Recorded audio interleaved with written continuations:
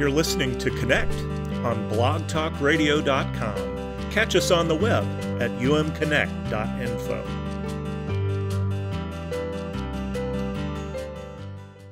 Well, welcome to this new episode of Connect. I'm Michael Rich, and I'm the Western North Carolina Conference Communications and Web Manager.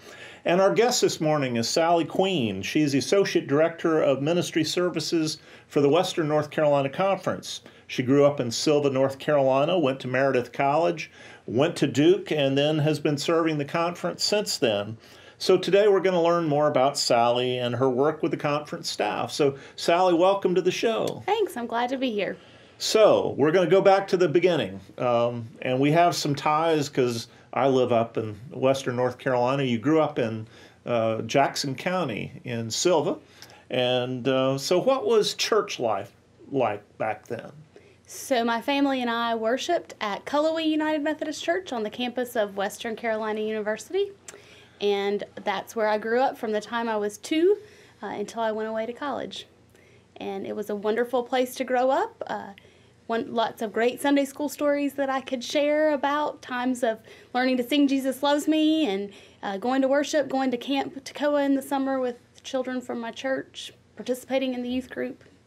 And we had a connection, and I didn't know that this morning. You were confirmed by John Boggs. Absolutely. He was one of our guests a couple of weeks ago, and then he came to be my boss. So you were 13 when I was his associate at Long's Chapel. There you go. So tell us about your call story. How did you hear the call to ministry? So I would say that the first person who identified a call in me was my youth minister. And Miss Davis told me that I was going to go and preach one day. And I proceeded to tell Miss Davis that would not happen and that I would be happy to serve in the church in any capacity, but I would not be in pastoral ministry. So I continued on to Meredith College pursuing my plan, was majoring and did major in biology, but continued to be active in the life of the church. And probably what was transformative was getting to plan and lead youth events. And there was something different that would happen for me in planning and leading those youth events. I would plan and lead lessons to go teach in a middle school classroom in the same kind of way, but I didn't feel the passion inside. So I started to wonder what it was that was kind of working in me and what was that feeling. And as I continued to explore that and sought out some guidance from other people, finally on a mission trip my junior year in college, had worked all week in Atlanta, Georgia, hammering and tearing down things and working with the people in Atlanta and standing there holding hands with my friends and praying. At the end of that time, my chest literally started beating and my heart was just pounding. And I believe the Holy Spirit was finally nudging me to say, all right, God, I've got it. I'm done with Sally's way, and I'll answer and follow your call. So Sally's plan was to become a teacher? Was that? I was going to teach middle school science, yes. So Well, continued on with that biology degree, but it led me straight to Duke Divinity School. And that certainly prepared you. All that biology and science got you ready for theology. Absolutely. I have found many ways, though, to integrate my science knowledge into sermons as we talk about the body of Christ and thinking about how our physical bodies work, and have used mitochondria even as an example in a sermon. Well, there you go. It is a good use. It is fascinating. I actually was one of those few students that was at Duke that I studied religion and philosophy, knowing that I was going to divinity school. And when I got to divinity school, I was bored. So it was interesting that people coming with accounting degrees and biology actually were excited about getting in the classroom and learning all this stuff. I don't know, Mike. I was a little terrified. I didn't know the theological language, and my theological dictionary was my best friend that first semester. I understand. Eschatological was not a scientific term that I knew. That is true. But you could have pulled out a few scientific terms. I could have. Yes. So, you finished at Duke what year? I graduated Duke in 2003. And then you went into local parish work. I did. I was the associate at Aldersgate in Shelby for about 5.5 years, and then served at Abernathy Memorial and Rutherford College before coming on conference staff. Okay. So you had several years in local parishes. Tell us some of those fun stories. Now, I used to live in Cleveland County. I was at Camp Loy White and then at the Bellwood Charge for a little while. But so I know that whole Cleveland County area. Tell me some stories about your first days in ministry. What was that like? So when I first found out I was going to Shelby, and the people there know this story, so I'm not hurting anybody's feelings, but they knew that I had always kind of thought of Shelby as being the armpit of North Carolina. I mean, when you think of geography, it's right there in the middle. And so I was first a little alarmed about going to the armpit, but I quickly grew to love the people of Cleveland County. Some of my favorite times there were we engaged with a relationship with a school that was just across the street from Aldersgate Graham Elementary. I had a lunch buddy there. His name was Rashawn. Rashawn graduated last year from high school. So that's some of my favorite times were being involved there at the school and helping to lead the church in a ministry at Christmas time, which made sure that the children and the families there at that school were provided for at Christmas. And then I had a wonderful experience with Jeff Patterson, was the senior pastor there. Jeff is one of our district superintendents now, and he was a great mentor for me and really formative in my early years of under appointment. Yeah, 5.5 years as an associate, that's a long time. Yeah. So then you moved to Rutherford College, which is one of those little out-of-the-way places. You have to want to go to Rutherford College. This is very true. In fact, I had driven up and down I-40 from Cullowhee to Raleigh and Durham for about 8 years and had always seen the sign for Valdez and Rutherford College, but had never visited there. Rutherford College has some strong roots to the United Methodist Church. Right. Rutherford College in and of itself was later part of Brevard. So they have a lot of history with the United Methodist Church. I Right. served a beautiful rock church that's right there on Malcolm Boulevard. Folks use that road to cut through on their way up to Lenoir and on to Boone. It was a years of learning and growing, and the church had a food pantry, and that was some of my favorite opportunities there, was engaging with the community. Yeah, it was, I guess, about 2 springs ago, my wife and I decided she'd always heard of this Valdez place. And I said, well, let's go. And I hadn't been there in 20 years. And so we went and did the whole tourist thing with the Waldensian Christians. Right. And I found that to be, one of the more interesting things in North Carolina. It's one of those hid away things that you can do, but you can learn a lot of history and learn a lot about the church. So, you've gone from Valdez to here. When did that happen? We moved to Gastonia, and I came on conference staff in 2012. Okay. And that was quite a transition, leaving the local church. I had never really saw myself outside of the local church. My call was very much defined to what it meant to be a pastor in a local church. So it stretched me in ways, but it was an exciting opportunity to come on staff here. Well, so tell me, what was it like those first days in the job? Because I think you're the first person to ever be the Associate Director of Ministerial Services. That is true. This is a new position that the conference started sort of realizing that there was a need to focus particularly on candidacy and folks who were exploring and discerning a call into ministry. And so I came here 6 months pregnant. Oh, wow. And so my first couple of weeks and months and days were filled with many, many transitions, a new job, a new place to live, and a third child on the way. So Kim Ingram and I began to sit down and talk and dream and vision of the kinds of needs that were out there that had been identified, and we've really transformed lots of opportunities into a full job that has been really challenging and life-giving for the last 3 years. So tell me a little bit about this job. What does it entail? Sure. So much of it is spent working with folks who are exploring and discerning a call into ministry. So whether that be folks who are ready to enter into our candidacy process, and over the last 3 years, we've totally revamped that process.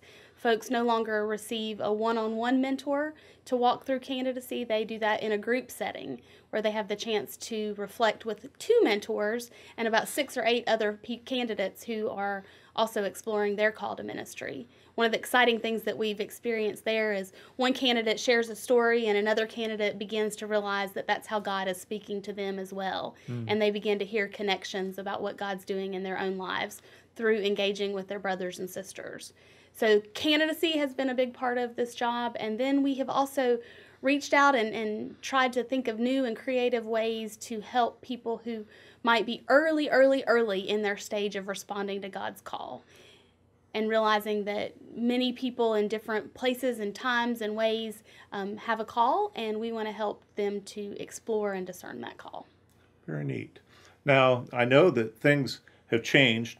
I came in through, the board when, you were still ordained a deacon. Right. And then, that was our probationary status. And then you went on to elder. And of course, that's no longer the language. But things changed in the 2012 discipline as well. So you came in the midst of transition, not only a new job, but Right. a new discipline with some new ways of talking about ministry and things like that. And also, the Board of Ordained Ministry was in the process of sort of changing their structure and offering a new interviewing process, and I've had the opportunity to be a part of that. I think one of the really exciting things that we're doing for people from the candidacy level on through their ordination is trying to really be intentional about learning who the people are and who it is that God has created and called them to be, what their gifts are, what their strengths are, the areas that they want to grow in, and allowing them to live into that calling and supporting them in that. So how many candidates do we have now in the process right now? We tend to have about 30 candidates who participate in a retreat. We have 2 retreats a year, so about 60 candidates who are discerning a call into ministry in a yearly basis. Many of those candidates go right into seminary. We probably have close to 85 to 90 seminary students.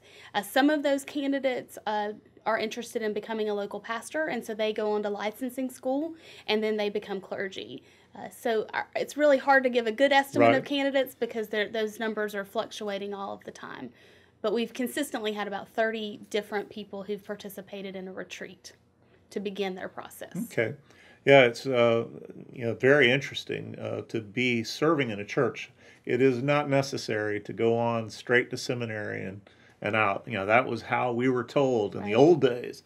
Anymore, there are so many opportunities and ways to go through the process. And I think that is an important part of what you and Kim do, is that you make it possible to see the whole breadth. And we just didn't have that 25 years ago when I was coming through the board. Right. Well, and we certainly want to be hospitable and in relationships with those candidates so that they get their questions answered, and so that this big process of licensed or ordained ministry is as clear as we possibly can make it. And Kim laughs when I say this all the time. If you have a question, please call and ask us. We would rather answer your question than you receive the information from somebody else. So call us, email us. Don't ever guess or rely on false information. Oh. And there's, I'm certain, a lot of false information out there. Lots of false information and lots of questions. So we respond to lots of emails and phone calls. Oh, excellent. Well, I think we're going to take a break. After the break, we're going to come back and talk about some of the new things that you're doing, some of the new opportunities that have just come down the pike, and we'll get more specific after this break. So here is a word from Jennifer Davis, our Director of Discipleship Ministry. It's an exciting time to be in the Western North Carolina Conference as we develop missional networks, mission churches, go about intentional faith development, having conversations around difficult subjects, all for the purpose of creating congregations and churches who become the hands and feet of Jesus in our communities. We are all about following Jesus, making disciples, and changing the world right where God plants us. The United Methodist Foundation of Western North Carolina is a ministry of the church for the church, whose mission is to build the church for generations to come. We fulfill this vision by investing in people, as well as helping churches and related institutions invest the financial resources that God has given to them. My name is David Snipes, and we look forward to the day when you give your United Methodist Foundation a call. And you can find out more about the United Methodist Foundation of Western North Carolina at the sponsor page on our show's website, which is umconnect.info. And I wanted to say that we're also recording this on video today. It will be on YouTube later. So not only will you be able to listen to this show, you'll be able to watch it as well. So this is the very first, and we figured Sally Queen would be perfect for that. Sally Queen always takes new opportunities. That's right. So we're back. We're going to continue with our discussion about your ministry and your work here with the conference staff. So let's get some specifics here. Let's focus on some of the new grants and opportunities for young adults and youth that you guys have created in the last year or so. What are these programs? How do they happen? And how are they funded, et cetera? Sure. So the 2012 General Conference offered about $7 million for the development of young clergy through the Young Clergy Initiative. And so we had the opportunity to apply for grants. And I helped to initiate an application process here in Western North Carolina, where we had a number of folks who had different dreams and ideas about recruitment and about supporting folks who were exploring calls into ministry. A couple of those came out of our office, and many of them came out of campus ministries across the annual conference and some other avenues. We were really fortunate to get a couple of the grants. One that has happened now twice is called IDK.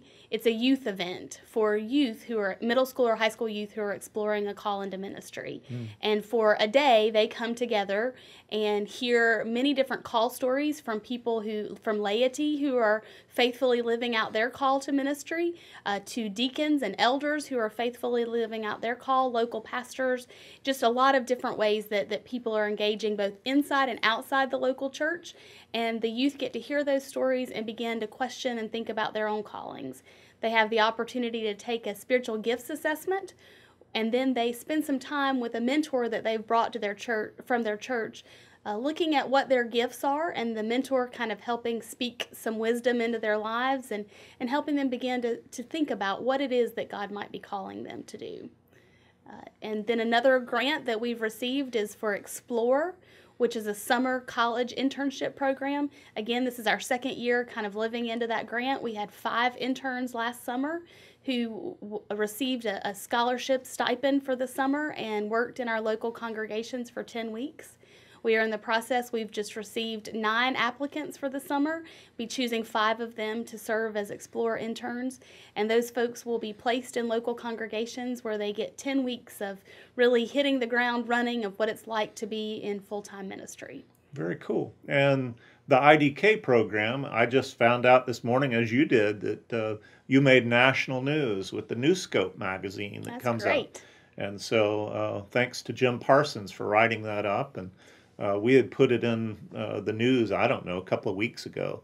And I'd sent it on to News Scope and United Methodist News Service and others, and they picked it up. It only took them a few weeks to get it out there. That's all right. But yeah, we are doing some very creative and new things within our conference, and it's great when it's recognized. So I remember putting out the Explore information. So you got 9 applications. 9 applications. Interestingly, they're some are from some community colleges, some are from some of our campus ministries that are close by. We actually have 2 students who applied from out of state that must have somehow picked up and engaged the information somehow, but I'm really excited. We'll be starting an interview process next week to decide the 5 folks who will get to participate in the summer. Well, very neat. They'll begin at the end of May. Okay. And the 5 organizations, they're already chosen that will be taking? We're in the process of lining up that as well and trying to, we were waiting to see what kind of interest the students had, the kind of things they'd really like to explore. We had several this summer who wanted to explore rural ministry. Wow. And I feel like in Western North Carolina we can offer that. Lots of opportunity. That have some gifts in music, so perhaps if they're chosen, we've got some fantastic folks in music ministry in our conference that we can pair them up with. So it'll be exciting to see where it goes. Yeah, that's exciting. So how does the funding look for the future of these? Will you be able to do Explore for another year? Well, we're hopeful that there's ways that we can stretch and tweak the board budget in order to continue to implement some of these great programs. One example, a student who participated in Explore last summer is now going to begin her candidacy process perhaps this summer. So it is definitely something that the fruits are being evidenced in that giving someone an opportunity to explore really helps them discern that, yes, God is calling them into ordained ministry. And then others, God's calling them to be teachers and to do other things, but will be able to live out their calling in that way as well. Right. So hopefully we can find the resources to continue the program. And from my own experience, where I discovered that I wanted to do ministry, I was all of 17. I just had gotten out of high school, and there was a little church that said, hey, we need someone to work with our children this summer. Will you come and do this for $50 a week and all the fried chicken you want to eat? And I said, okay. And I enjoyed doing that. And I ended up going to school. I had planned to be a veterinarian. And I ended up going and studying religion and philosophy. And it's amazing getting that opportunity to work just a little bit. Right. Can tell you right off whether this is your calling or not. Right. So I remember I was a CNA one summer during between high school and college, and I knew right away that was not the job I was to be in. So I would have loved the opportunity to explore ministry in a local congregation. Yeah, I got the opportunity to intern as a vet assistant, and after being run over by cows 2 or 3 times, I said, this may not be the life for me. Gotcha. God has other plans, oftentimes. So, is there a specific story within your work that you can turn to and say, this is where I knew God is working, maybe in the life of an individual or a candidate of some kind? Can you point to 1 or 2 of those stories that you knew? Sure. So we have the opportunity to visit our seminary students each year and to sit down with them and just talk about where they are in the process. And when we're sitting and having a conversation with them and just hearing the energy and enthusiasm that they have about answering their call and serving the church is just a really fresh reminder of this is why I do the work that I'm doing. And for me, it has totally been a reevaluation of my own call. Like I said earlier, it was a call to a local church. But the coach that I had worked with recently gave me some great words that I was helping to give birth to other people's calling.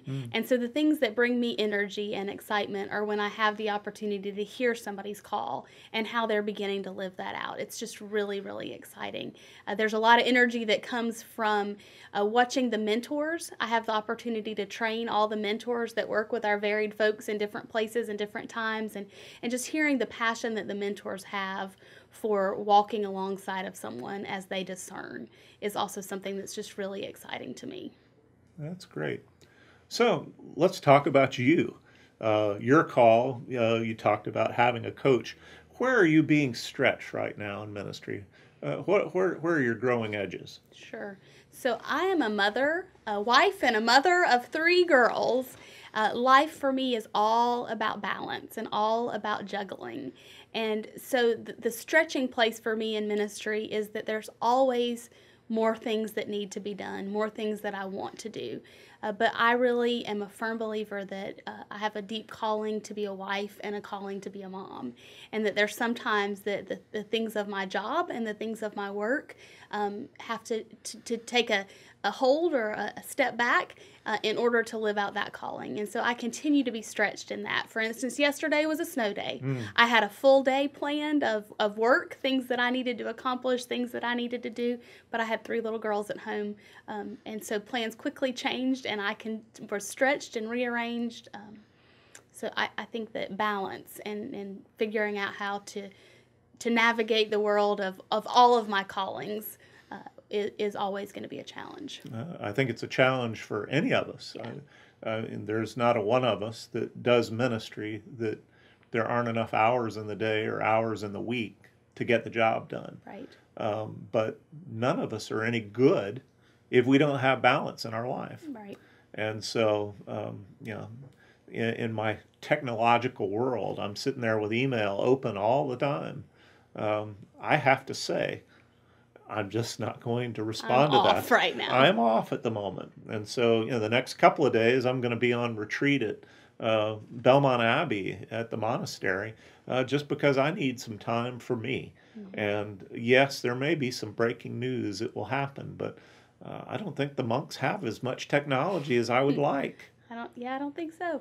So it will be an interesting thing, but I think that everybody in ministry is dealing with that issue of balance. I think you're right. And so I can remember in my first appointment, Fridays were my day off, and I had to learn to write the word off on my calendar. If I didn't, I was it was easy for me to, oh, sure, I'll go to lunch with you. Oh, sure, I'll be at that meeting. I had to learn that was off. Right. Not that emergencies didn't happen. Right. I don't know how many funerals I did on my day off. Well, that's right. But the thing is what are you going to do the next day? Are you going to take some time off? Right. And eventually we all have to find that balance in ministry. So what does the future of the United Methodist Church look like? That's something I've tried to ask all my guests in some form or fashion. And you're sitting here with a little different insight. What does the future look like? Well, as a product of the United Methodist Church, I have a deep love for this denomination. And I happen to believe that we have a lot of really great people, both lay and clergy, who are excited about this denomination and passionate about helping lead us into the future. So I am really excited about some of our seminary students or some of our candidates who are exploring ministry, who have new and creative ideas about how to live out being a United Methodist in Western North Carolina in 2015 and beyond. And it might look different than it looks today in 5, 10, and 20 years. But I have absolute confidence that those gifts and passions that have been placed on people's hearts and lives will help bring something wonderful into fruition. It is my deep hope that our denomination continues to thrive and that we continue to be a real presence because we have something to offer this world in our understanding of grace. And I hope that my girls will grow up to be proud United Methodist because they have received a foundation that has taught them about God's love and God's grace. No doubt. And yeah, this is something that we're all dealing with, and that, what does the future look like? I've still got 15 years before retirement, but it's also the thing that there are some folks out there that are just beginning, and what the church is going to look like 30 years from now. I just hope that I can pave the way and get out of the way. 90 seconds. That's one of the things that I'm trying to live my ministry to do, is to get out of the way and be ready for a future that I have no idea about. And it's okay. Right. It might be a little scary to those of us who've been around. Right. But what great things God can do if we allow ourselves to get out of the way. Yeah. Well, we're just about out of time. It's a fascinating thing. 30 minutes seems like a long time on the clock, but when you're on radio, it doesn't take 60 long. 60 seconds. So you have one closing statement in 30 seconds. What do you want to give Western North Carolina today? So I hope that Western North Carolina will live into God's calling, and that whether that be to be a passionate layperson or a devoted clergy person, that you will do what it is that God has asked you to do. Very nice. Well, thanks for giving your time today, Sally, and thanks for being on the show. Thanks for having me. And thanks, everyone, for listening to us on Blog Talk Radio. This show will be available as a podcast on our Blog Talk page, on our iTunes page, as well as on our umconnect.info page. And you can keep up with us there on Facebook and Twitter. So we're going to be back next week, connecting United Methodists and their stories. Thanks to our sponsors, the Western North Carolina Conference and the United Methodist Foundation of Western North Carolina. You can find out more about them on the sponsors section of the website, umconnect.info. I'm Michael Rich, and you've been listening to Connect.